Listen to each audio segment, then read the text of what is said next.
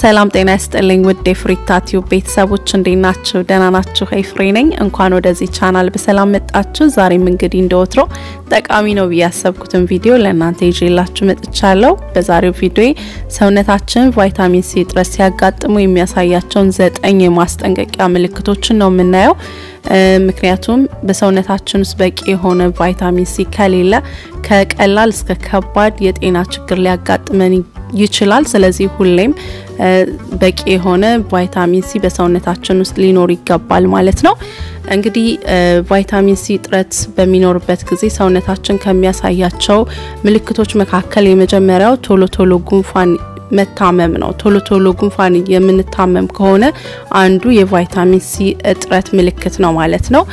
ምክንያቱም ቫይታሚን ሲ በሽታ የመከላከል አቅማችንን ከፍ የሚያደርግልን የነጭ የደም ሴል በቫይረስና በባክቴሪያ እንዳይጠቃ ያደርጋል። በተጨማሪ ኢንፌክሽንን ይከላከላል። ስለዚህ ቶሎ ጉንፋን እንዳይዘን ይከላከልልናል ማለት ነው። በተቃራኒው ሰውነታችን ቫይታሚን ሲ ሲያጥረው ነጭ የደም ሴላችን ስለሚቀንስ ቶሎ ለጉንፋን በሽታ ለጉሮሮ ኢንፌክሽን እንድንጋለጥ ያደርጋል ማለት ነው። ስለዚህ ቶሎ ጉንፋን የሚያመን ከሆነ በአመት ውስጥ እንግዲህ ከ8 ጊዜ በላይ ጉንፋን የሚመላለስብን ከሆነ ምናልባት የቫይታሚን ሲ እጥረት በሰውነታችን ውስጥ አለ ማለት ነው። ስለዚህ ቫይታሚን ሲ ያላቸው ምግቦች በብዛት በመመገብ ይሄንን ችግር መከላከል እንችላለን ማለት ነው። የመጀመሪያው እንግዲህ ቫይታሚን ሲ እጥረት በሰውነታችን ውስጥ እንዳለ የሚያሳየው የመጀመሪያው ምልክት ቶሎ ጉንፋን የምንታመም ከሆነ ነው ማለት ነው።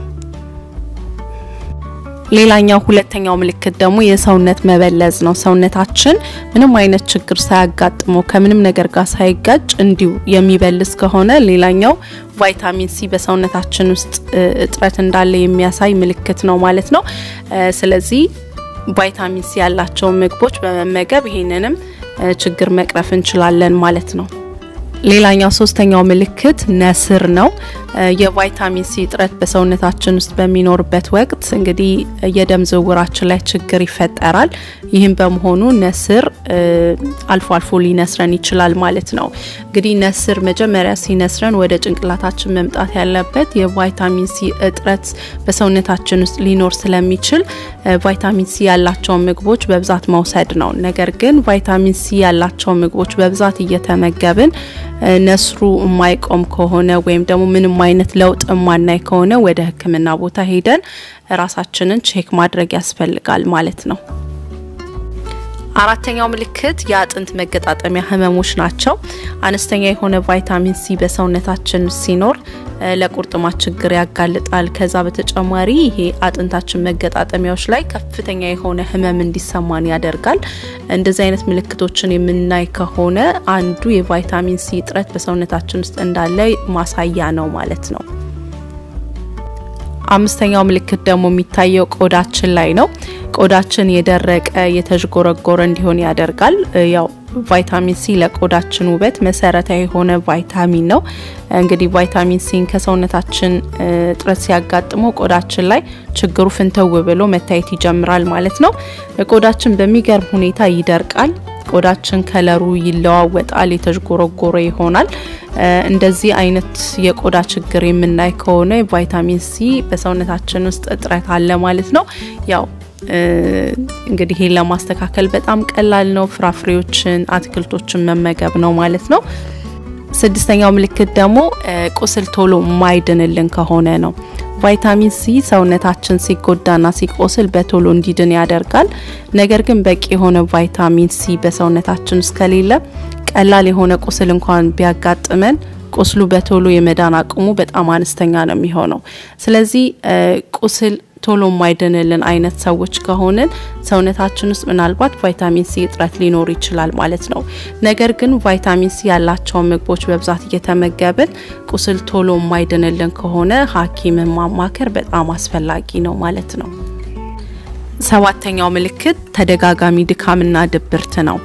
እንግዲህ ምንም አይነት ነገር ሳንሰራ በተደጋጋሚ የሚደክመን ከሆነ ምናልባት ችግሩ የቫይታሚን ሲ እጥረት ሊሆን ይችላል ስለዚህ በቂ የሆነ ቫይታሚን ሲ መመገብ ያስፈልጋል ነገር ግን ቫይታሚን ሲ ያላቸው ምግቦች በብዛት እየወሰድን ለውጥ ካላየን ምንም አይነት መፍትሄ ካላገኘን ወደ ህክምና ቦታ ሄዶ ቼክ ማድረግ በጣም አስፈላጊ ነው ማለት ነው ምክንያቱም ትክክለኛ የድካማችን ምክንያቱ መነሻው ምን እንደሆነ ለመለየት ይረዳናል ማለት ነው እንግዲህ ሰባተኛው ተደጋጋሚ ድካምና ድብርት የሚታይብን ከሆነ የሚስተዋልብን ከሆነ ሌላኛው የቫይታሚን ሲ እጥረት ምልክት ነው ማለት ነው ስምንተኛ የድድ መድማትና ማበጥ ነው ሌላው ቫይታሚን ሲ ለጥርሳችንና ለድዳችን ጥንካሬ ጤንነት በጣም አስፈላጊ የሆነ ነገር ነው ነገር ግን የቫይታሚን ሲ እጥረት በሰውነታችን ውስጥ ሲኖር የድድ መድማትና ማበጥን ያስከትላል ያ ደግሞ የድድ ኢንፌክሽንን ያመጣል የአፍ ጠረንን ይለውጣል ስለዚህ ድዳችን የሚደማ ከሆነ የሚያብጥ ከሆነ ሌላኛው የቫይታሚን ሲ እጥረት አንዱ ምልክት ነው ማለት ነው ዘጠነኛው ምልክት የጸጉራችን መድረቅ መነቃቀልና መበጣጠስ ነው እንግዲህ ሰውነታችን መጀመሪያ ቫይታሚን ሲን የሚጠቀመው በጣም አስፈላጊ ለሆኑ ለውስጥ ላሉ ኦርጋኖቻችን ነው ከዛ የተረፈውን ቫይታሚን ሲ ነው ለጸጉራችንና ለቆዳችን የሚጠቀመው ቫይታሚን ሲ በሰውነታችን ውስጥ በቂ የሆነ ቫይታሚን ሲ ከሌለ ለቆዳችንና ለጸጉራችን የሚጠቀመው ቫይታሚን ሲ አይተርፈውም ማለት ነው ስለዚህ ጸጉራችን መነቃቀል መበጣጠስ መንታ ማውጣት ይጀምራል ማለት ነው ስለዚህ ጸጉራችን ላይ እንደዚህ አይነት ችግር የምናይ ከሆነ ሌላኛው የቫይታሚን ሲ እጥረት ምልክት ነው ማለት ነው ስለዚህ ቫይታሚን ሲ ያላቸው ምግቦች መመገብ አሪፍ ነው ማለት ነው ሌላ አንድ የመጨረሻ ምልክት ለመጨመር ያህል በተደጋጋሚ የደም ማነስ ችግር የሚያስቸግረን ከሆነ በተደጋጋሚ የሚያዞረን አይነት ከሆነ ሌላኛው ቫይታሚን ሲ እጥረት ሲኖር የሚታይ አንዱ ምልክት ነው ማለት ነው ስለዚህ ልክ ከላይ እንደተጠቀስናቸው ሁሉ ይሄንንም በተደጋጋሚ እንደዚህ አይነት ምልክቶችን የምናይ ከሆነ የቫይታሚን ሲ ምግቦችን በመመገብ ራሳችንን ከዚህ ችግር መቆጠብ እንችላለን ማለት ነው እንግዲህ ሌላው እዚህ ጋር አንድ መጨመር የምፈልገው ነገር በተቻለ መጠን ቫይታሚን ሲን በሰፕሊመንት መልኩ ከመውሰድ ይልቅ ከምግቦች ከተለያዩ ምግቦች ለማግኘት መሞከር አሪፍ ነው ማለት ነው ምክንያቱም ቫይታሚን ሲ ሰፕሊመንት መውሰዱ ምናልባት ኦቨርዶዝ ምንወስድ ከሆነ ላላስፈላጊ ሌላ ችግር ልንጋለጥ ስለምንችል በተቻለ መጠን ሁሉ ጊዜ ምግባችን ውስጥ ያካተትን ቫይታሚን ሲ ያላቸው ምግቦች በዛ መልኩ ራሳችንን መጠበቅ እንችላለን የቫይታሚን ሲ እጥረት ሰውነታችንን እንዳያጋጥመው ማድረግ እንችላለን እንግዲህ የቫይታሚን እጥረት ከላይ ያየናቸውን ችግሮች ያስከትላል ስለዚህ ሰውነታችን ሁሉ ጊዜ በቂ የሆነ ቫይታሚን ሲ እንዲኖረው ደግሞ በቫይታሚን ሲ የበለጸጉ ምግቦችን በእያንዳንዱ የምግብ ሰዓታችን አካተን መመገብ ይኖርብናል ጥቂት በቫይታሚን ሲ የበለጸጉ የምግብ አይነቶችን ለመጥቀስ ያህል ብርቱካን ሎሚ ድንች የፈረንጅ ቃሪያ እንጆሪ ቲማቲም ብሮኮሊ ስኳር ድንች ጎመን ጠቆር ያሉ አረንጓዴ አትክልቶች ኪዊ ፓፓያ ማንጎ የአበባ ጎመን ስኳሽ ብሉቤሪ ሀባብ አናናስ የመሳሰሉት እንግዲህ ቫይታሚን ሲ የሚገኙባቸው በጣም ጥቂቶቹ የምግብ አይነቶች ናቸው በጣም በርካታ አትክልትና ፍራፍሬዎች ላይ ቫይታሚን ሲ ይገኛል ስለዚህ አትክልትና ፍራፍሬዎችን በብዛት የምንመገብ ከሆነ ቫይታሚን ሲን በቀላሉ ማግኘት እንችላለን ማለት ነው